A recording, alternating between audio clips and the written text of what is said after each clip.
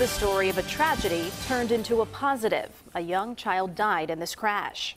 The rescuers who tried to save him were so impacted they decided to act to save other young lives. CBS 2's Jim William reports in tonight's Positively Chicago. We had a tragedy and the community responded. This was the tragedy, a car crash in Bensenville.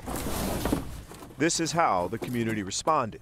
It started with a phone conversation with our Chamber of Commerce, and it grew to 250 car seats. When 6-month-old Jaden Lopez died in that crash, he was not in a car seat. 4 or 5 of the responders do have kids themselves and very young age. The crash involved 7 persons, 5 were kids.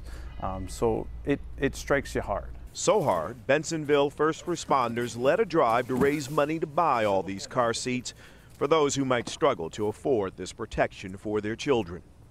So you have different sizes here. We do. Mayor Frank DeSimone. Everybody jumped on board.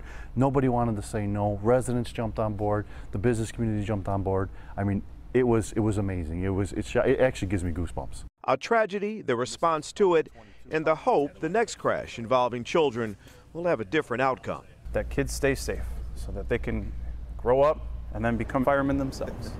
That's our precious cargo. And what does that say about people and the people here in this community? The people here in this community, it's a family.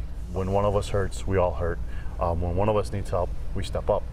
It's Positively Chicago. The first responders will give away 80 car seats on Saturday in Bensenville. People have already signed up to pick up those seats.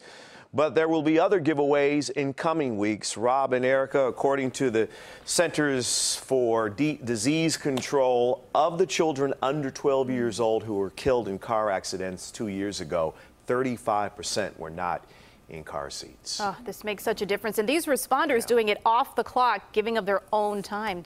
You know what? They have to have, in some cases, healthy detachment, but they were so moved by this, they acted. But every parent needs to be thinking about those car seats, no doubt, whether you're getting them from these folks or getting them somewhere else. That's right. All right. Thanks, Jim.